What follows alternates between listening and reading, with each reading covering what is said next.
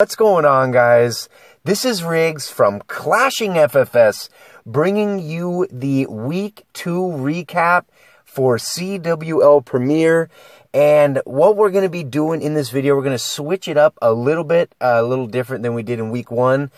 That video got way too long. I know not everybody has 40 minutes in their day to just sit and watch a league recap, so I definitely want to shorten it down. The way we're going to be doing it is I'm going to break down what you guys are looking at on your screen right now, each of the matchups from Week 2. Then we're going to go ahead and take a look at a bunch of incredible attacks and break down what happened in each of the wars to get to these star totals for the winners and for the losers. And then we'll end with showing you guys the standings, how each of these clans are positioned in their division, and then give you guys a sneak peek into what the matchups are for Week 3. So without further ado, we'll start off right at the top where we have FYSB. And one thing I will say, this week was the week of the underdogs, guys. Some big monster clans getting taken down, and we're basing that off of what the pick'ems were. If you guys don't know what that is, I'll have a link for that down in the description. But again, starting off at the top, we have FYSB. 90% in the pick'ems took FYSB for the victory, as well as all three of us in the prediction video. Reddit Viper taking the victory from FYSB, 85-81. Emphatic Fury took on Valar Morghulis and won a 7-star victory over VM. The final 86-79. We had Unius Exercitus taking a loss to Gunma Samurai, 85-82 was the final. We have War Addicts with a match, a very close war. War Addicts taking a narrow victory away from Grumpy Old Men. The final was 81-81. War Addicts winning on Total Destruction. Next, we have Dark Looter X took on Kornfeld, their fellow Germans, beating them 83-80. We have Bad Intentions took on Varhaisa Leke. Bad Intentions, also, they took that victory. That was also a tie, 80-80, winning by a slight margin on Total Destruction. We have Axiu Something taking a crushing defeat to North Awakens. This was the biggest star differential. North Awakens winning by 8 stars. The total to that war was 84-76. Huge victory for North Awakens on that one. COC Hogwars took on Dragon Rejects. DR taking the victory. Had a very good showing compared to where they were in Week 1, winning 85-80. Above and Beyond taking Göteborgs Kriege. Another one where it was the underdogs taking the victory. Here we have Göteborgs Kriege winning 81-79, a 2-star victory over Above and Beyond. TWSS taking a victory against Assassin's Core, the final 83-79, winning on 4 stars. Pretty big win for TWSS. We have Meet the Kings still falling a little flat. They wore Swarm Synergy, SS getting a 5-star victory. The total was 84-79. CWC Brawlers went head-to-head with BD Unbeatables. CWC Brawlers getting the 1-star victory, but a pretty high-scoring match nevertheless. CWC Brawlers winning 85-84. King Jeffrey taking on One Hive Genesis. One Hive Genesis continuing their little hot streak that they're on right now. They beat King Jeffrey 83-81. And we have Art of War who took on Nottingham. Nottingham still cruising along. They won 84-81, a 3-star victory for them. We have From Molten Lava who took on Forbidden. Forbidden getting also a huge victory, winning by 6 stars. From Molten Lava only putting up 78 on the board. And rounding off at the bottom, we have Gehazi Bomber 2, who took on Dark Avengers, getting a 3-star victory of the final, 84-81. That rounds up all of the matchups from week 2. Now we're going to go ahead and take a look at some attacks that I was able to capture visiting all of the clans. Shout out to all 32 of you guys. Starting off at the top, let's go ahead and take a look at one of the attacks from the Reddit Viper and FYSB war. All right, guys, starting off with our very first matchup that we're going to be highlighting. And what a big win this was, you guys, for Reddit Viper taking down the Monster Clan FYSB. Reddit Viper winning 85-81. So not only winning, but getting a 4-star victory over FYSB. The stats for this war, Reddit Viper, as you guys are looking at on your screen, this was the only 10v10 triple of the war. So Reddit Viper had one. FYSB was not able to execute a 10v10 3-star. Breaking down the 10v11 game, this is where Reddit Viper outshined FYSB also in this category. FYSB was only able to clear 3 out of the 4 Town Hall 11s. They went 3 for 11. Where Reddit Viper went 4 for 7. So they hit way above the league average, clearing all of FYSB's with their Town Hall 10s. And on the dip game, this was the big deciding factor as well. FYSB having 2 dip fails. So not horrible, definitely not the best either. So they did go 6 for 8. Reddit Viper, you guys, going 8 for 8 on the dip game, 100%. 100% they're on their 11v10 dip game.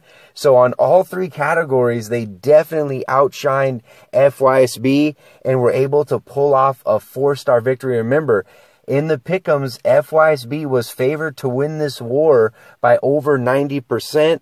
So big shout out to Reddit Viper and good luck to both of these clans going into week 3. Do not count FYSB out, you guys. They definitely ran into a tough, not only a tough matchup, but they had a tough war. But good luck to both of them going into week 3. Next matchup that we're going to be highlighting, DLX, who took on Cornfeld. DLX getting the victory, winning 83-80, a 3-star victory for DLX. We'll go ahead and break down the stats. DLX had the one and only 10v10 triple of this war. They went 1 for 5. They didn't have that many 10v10 opportunities because of their 10v11 game, only going 3 for 14. So they did leave one of Cornfeld's Town Hall 11s. They were not able to get that Town Hall 11 doubled by DLX's Town Hall 10s. And DLX's dip game, they did have 1 dip fail. They did go 7 for 8.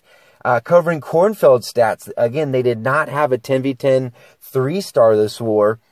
However, they did outshine DLX in the 10v11 department, where they went 4 for 13. So not only were they able to clear DLX's Town Hall 11s with their Town Hall 10s, but they used 1 less attack than DLX did in trying to do so. This is where Cornfeld fell flat, you guys, only going 4 for 8 on their dips. They were not able to execute these dips.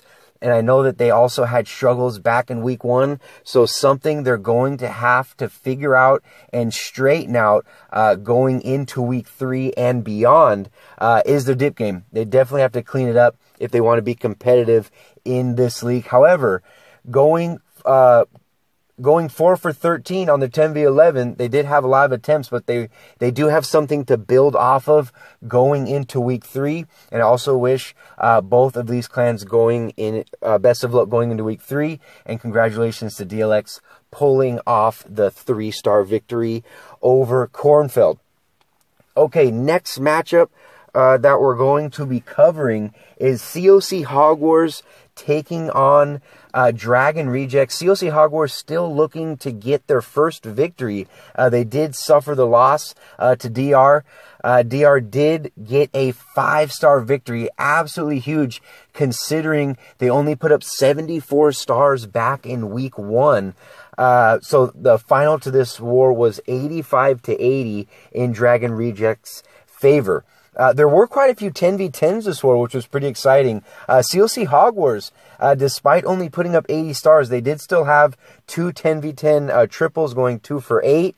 Now, where CLC Hog Wars really struggled and where they have to figure out what they're going to be doing going forward is they have to clean up their 10v11 game.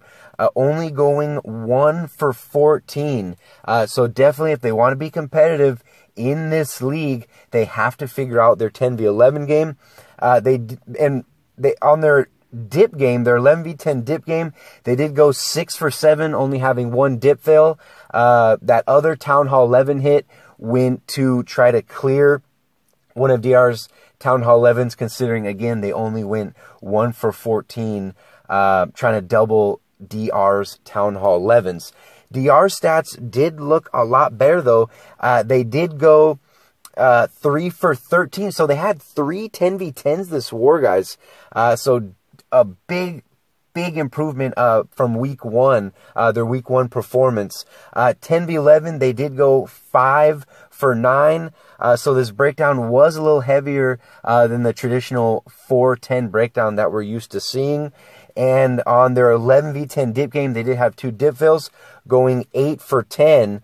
So they definitely have a lot of stuff to build off of, and they have some momentum now going into week 3, putting up some big numbers, putting up 85 stars in this really heavy breakdown. Again, getting 3 10v10s and clearing all of CLC Hog Wars Town Hall 11s with their Town Hall 10. So big shout out to DR. Again, they only put up 74 stars when they ward Grumpy Old Men back in week 1. So now this brings CLC Hog Wars again. Still looking for their first victory. They did go, they're now 0-2. Dragon Rejects, however, are now 1-1 on the season. Okay. Next matchup we're going to get into, this was another one similar to Reddit Viper and FYSB. Above and Beyond taking the loss, you guys, to Göteborgs Kriga. Göteborgs Kriga suffered the loss to One Hive Genesis back in week 1. However, they did take the victory in this war, winning 81-79. So stopping Above and Beyond in their tracks, not even able to put up 80 stars in week 2. So definitely some good bases that Göteborgs Kriga is putting up. Breaking down the stats, we have Above and Beyond still were able to manage to squeeze out 2 10v10 triples, and we know that they rocked it back in week 1 as well. So definitely have some good momentum just with that alone going into week 3. 10v11, where they did struggle. They only went 3 for 11, leaving one of Göteborgs Kriga's Town Hall 11s. They were not able to double. However, their 11v10 dip game only going 4 for 7. Not sure what exactly happened there, but definitely have to clean it up, and I'm sure they'll be able to do it. Above and Beyond is still a very powerful clan, and definitely a force to be reckoned with within Premier, despite taking this loss. Göteborgs Kriga going 1 for 7. They still picked up a 10v10 triple. They went 4 for 17 on the 10v11 game. So definitely something to build off of, and they have some momentum with that alone. Also going into week 3, and they did have 2 dip fails going 6 for 8. Not horrible, again, not the best, but congratulations to them getting the victory over Above and Beyond, you guys. You gotta wait a little bit. 1-79. All right, next matchup that we're going to be covering is Swarm Synergy, who took on Meet the Kings. Swarm Synergy getting a 5-star victory against Meet the Kings, winning 84-79, and the stats are pretty much lopsided in this war. Meet the Kings were not able to execute a 10v10, and keep in mind they only put up 78 stars back in week 1. What do you mean? So go sit down and watch the movie. Some struggles in Premier from week 1, also in week 2 as well. 10v11, they went 3 for 10, so they left up one of Swarm Synergy's Town Hall 11s. They were not able to double. Their 11v10 dip game going 6 for 8, so they did have 2 dip fails. Swarm Synergy smashing the 10v10 game, you guys. They went 4 for 9 almost hitting at 50%. However, similar to Meet the Kings, they also had some 10v11 wolves going 3 for 11, and they went on their 11v10 dips. They had one dip fill. They went 5 for 6. However, they did have an 11v11 triple this war. So big shout out to Swarm Synergy. I believe there were only 2 11v11 triples. Swarm Synergy grabbing one of them. What you guys are looking at on your screen was an incredible dragon attack from none other than Ryan. We saw a lot of him back in Season 2 last season when he was in We Are Spartans. Still making the recaps. Again, now he's over in Swarm Synergy doing it with this epic dragon attack. And I definitely wanted to show you guys one of their 10v10s. Considering they had 4 of them, definitely have to show them some love. I do have the 11v11 triple recorded that you guys can have a chance to look at when the prediction video drops. So make sure you guys check out the predictions video for week 3, where you can also check out their 11v11 triple. So Swarm Synergy getting the victory 84-79. Meet the Kings still looking for their first victory on the season. Next matchup, 2 clans that not a lot of people have heard of, but put up some huge numbers. The final to this war was 85-84. COC Brawlers getting the victory. But BD Unbeatables are still putting up a lot of stars, despite being 0-2 on the season. Still a clan to look out for. Real quick, we'll cover the stats while we watch this 10v10 attack on your screen. CWC Brawlers did have 2 10v10 triples this war. They were able to clear all of BD Unbeatable's Town Hall 11s with their Town Hall 10s. Their stats there were 4 for 14, so a little bit below the league average. However, they were able to clear all their 11s, which is absolutely huge. And it's to the point to where it's really deciding a lot of these wars. Where CWC Brawlers really shined in this war, again, not only getting 2 10v10s, but they went 7 for 7 on their dips. So big shout out to them. So they have all kinds of momentum going into week 3. BD Unbeatables do not have horrible stats, however. They did have 1 10v10 triple, and they hit it 50% on their 10v11s, going 4 for 8. So definitely something to build off of going into week 3 as well. And they did have 1 dip fail, which they did fall short 1 10v10 compared to CWC Brawlers, but only had 1 dip fill going 7 for 8. So definitely not horrible, only having 1 dip fill. So they do have quite a bit of momentum going into week 3. Again, we haven't heard a lot of either one of these clans, but putting up these numbers and putting up these stats, something to definitely look out for. Look out for CWC Brawlers and BD Unbeatables. Don't count either one of these clans out, guys.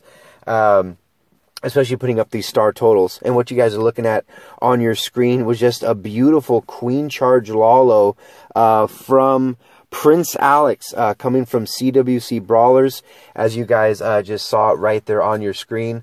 So big shout out to them. Picking up the victory, a 1-star victory over BD Unbeatables. Next matchup that we're going to be covering is Emphatic Fury, who took on Valarmu Gulis in what was a huge victory, 7-star victory for Emphatic Elite, for Emphatic Fury. Putting up huge numbers. Valarmu Gulis still struggling, trying to put up numbers. I know they ran a 40v40, so the star differential is kind of hard to pay attention to, since it's not a generic breakdown like a 410 breakdown, but are still struggling, as we'll go ahead and get into the stats. But we have Emphatic Fury, who put up 2 10v10 triples this war, and they went 4 for 7 on the 10v11 game. So definitely hitting above the league average. Again, going 4 for 7 So they had no problem clearing Vlar Mugulis's Town Hall 11s with their Town Hall 10s. And the huge stat to cover on this one, you guys, is they went 8 for 8 on their dips, hitting at 100%, which that alone, even without the 10v10s, decided this war. Vlar Mugulis was still able to pick up a 10v10 triple. So shout out to them, something to build off of. Where they fell flat was the 10v11 game and the their 11 dips on the Town Hall 10s. 10v11, they went 2 for 9, so they were not able to clear.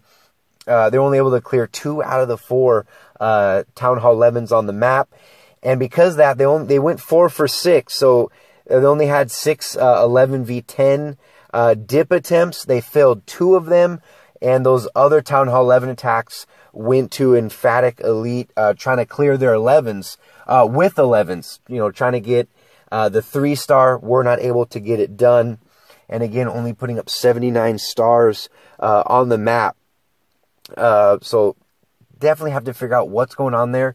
We saw that they struggled back in week 1. We're also seeing it in week 2. They have a few things they can build off of. They did get a 10v10 triple. They did go 1 for 6.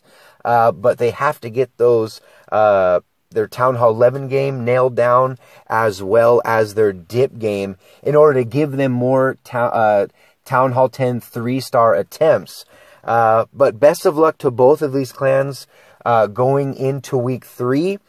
And so in Emphatic Fury getting a huge victory, a 7-star victory nevertheless over Vlar Mugulis. And we just saw a beautiful 10v11 attack from Emphatic Fury. Okay, next up we have Gunma Samurai, who took on the newcomers. Well, technically they're both newcomers, but Unius Exercitus, being a brand new clan in general, we have Gunma Samurai continuing to plow through these clans. The final to this war was 85 to 82. So Gunma Samurai picking up a 3-star victory over Unius Exercitus. UE, however, did outperform them with Town Hall 10 3-stars. They put up 2 versus Gunma Samurai, only getting 1. 10v11.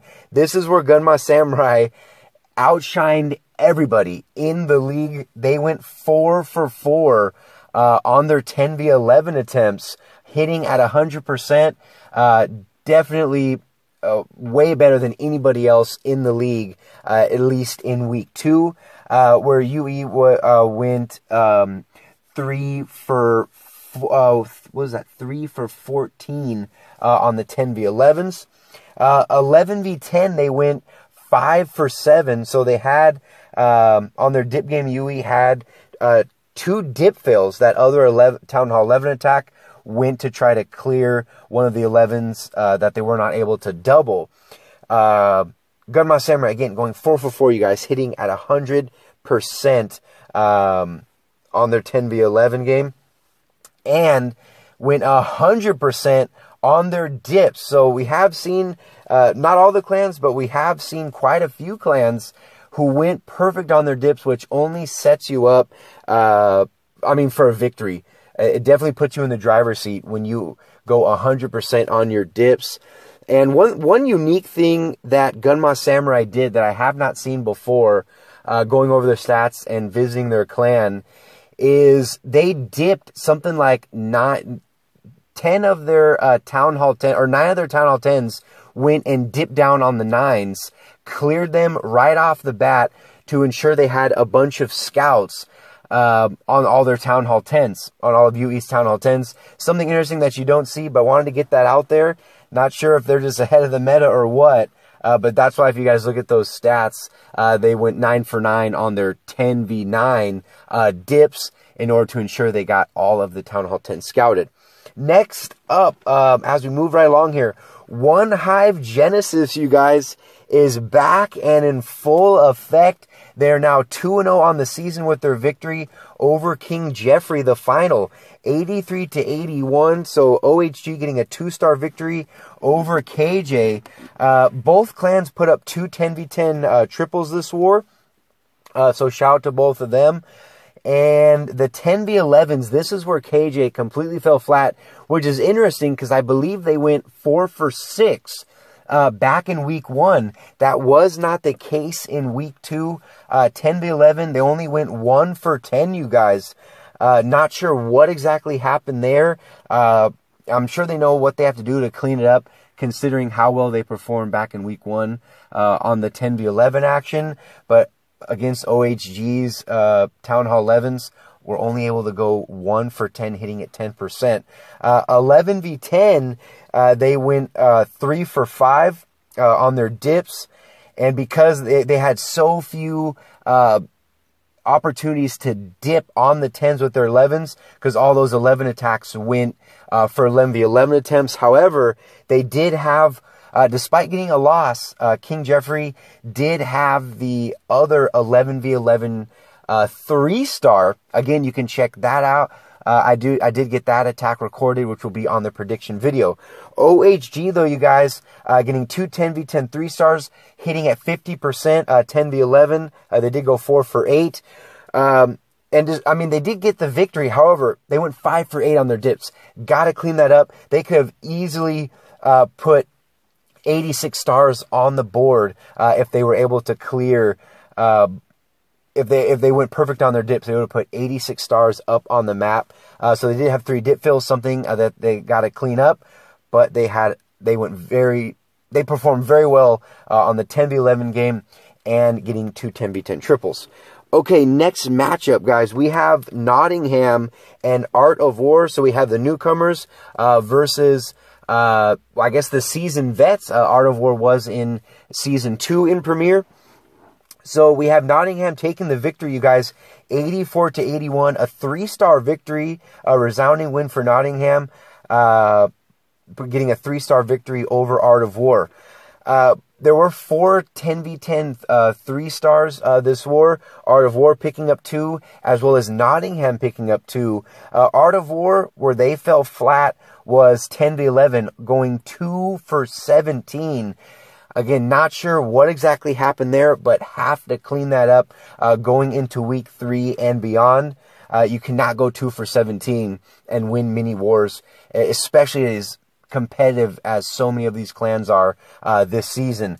And they only went 4 for 6 on their 11v10 dips. Again, those extra Town Hall 11 hits.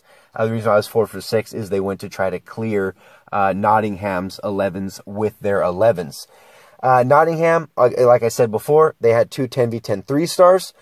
They went 4 for 10, 10v11, so they were able to clear all of Art of War's Town Hall 11s with their Town Hall 10s. And Nottingham, however, they went 6 for 8. So they had 2 dip fills. Again, not the greatest, not the worst either. But they did go 6 for 8 on their 11v10 dips. And what you guys are looking at right now is one of their 2 10v10 triples of this war.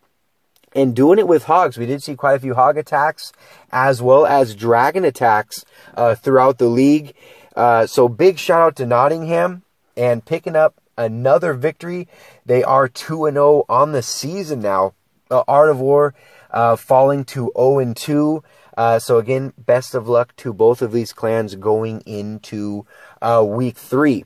All right, so for our final highlighted war that I wanted to cover for you guys, we have Forbidden, who took on From Molten Lava, getting a huge victory, a 6-star victory over From Molten Lava. And again, FML only able to put up 78 stars on the map. Back in week 1, they were able to eke out 80 stars. So they have to increase that star total if they want to win some wars this season.